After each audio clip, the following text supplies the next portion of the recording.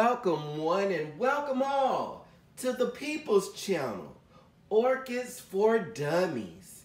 Yes, God, you're at the right place at the right time. In today's video, I will be showing you how I got rid of those nasty fungus gnats in my home. Now, Foul Pals, you already know I have been doing talking about preventing fungus gnats in your home.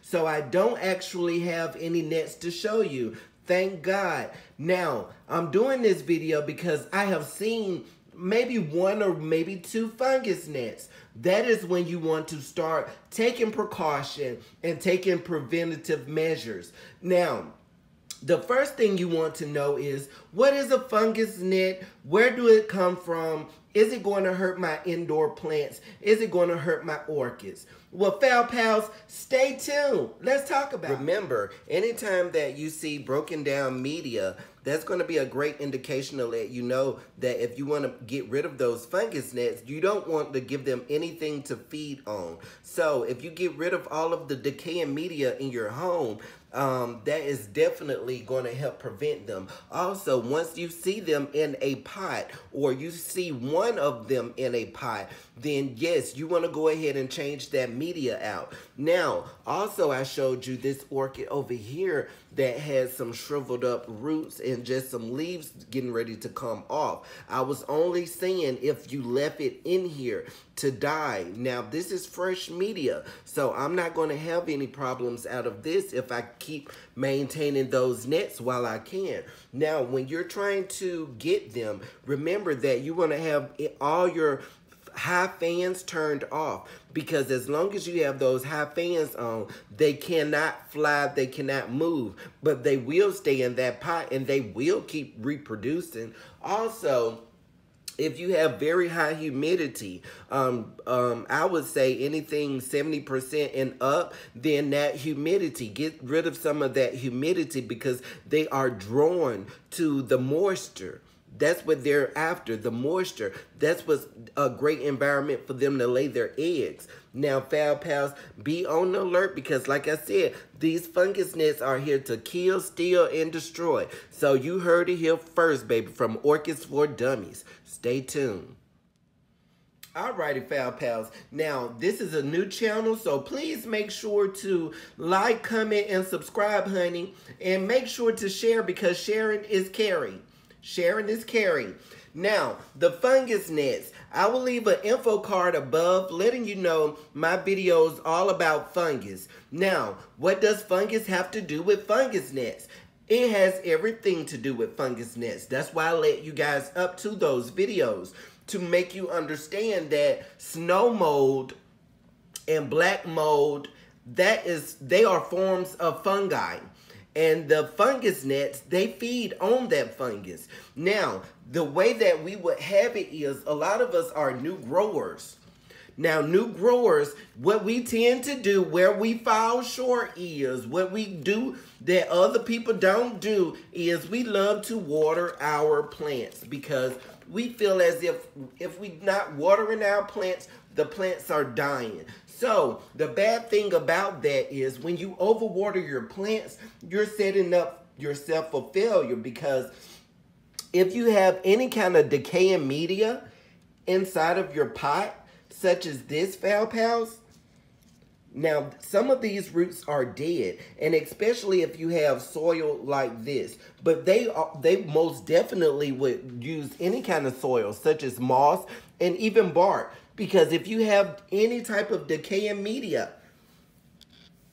and it starts with roots. If you have rotting roots from over watering or over fertilization, then you're going to start having decaying media in your pot. Those fungus gnats, they come lay some eggs on top. It take about 3 days, and then all of those eggs, they start burrowing, getting all up in there, baby, burrowing down, honey, and laying eggs. And then those eggs get to hatching, and honey, next thing you know, you got nets all over your home, Foul Pals. So anytime you have broken down media in your home or anything that, look, As you can see, this is a little bit of snow mold right there. Now, the snow mold, that is probably going to be like the first step into introducing them into your home.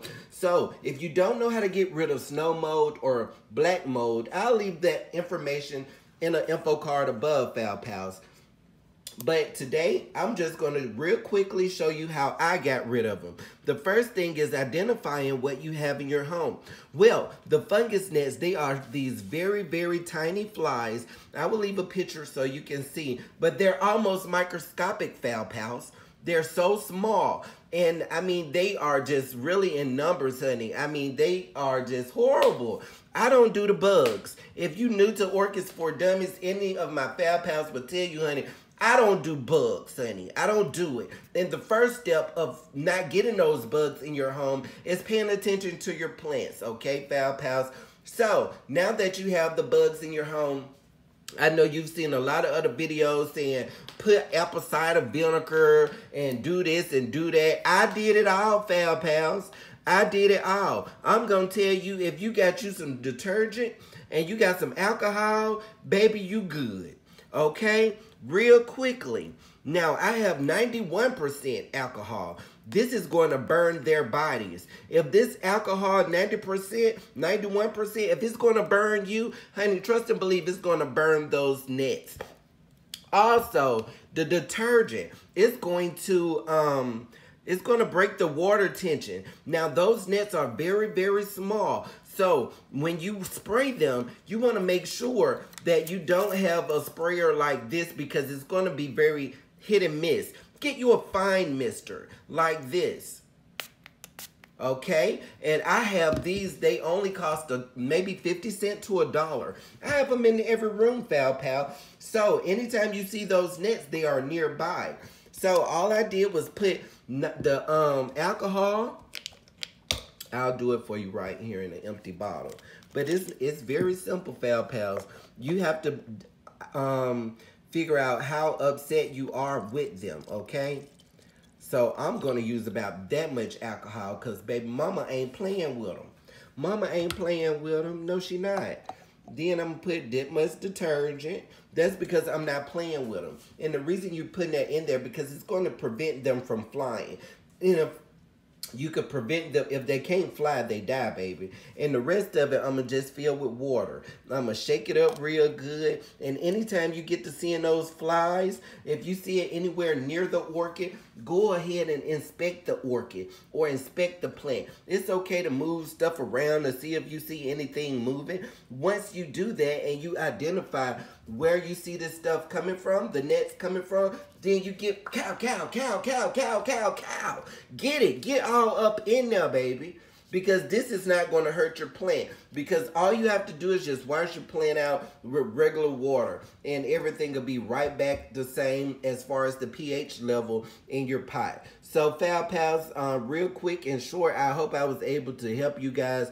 I hope I was able to solve your problems. Like I said, honey, join my Facebook group. My Facebook group called Foul Pals. I love you guys so much, and I thank you for tuning in. Until next time.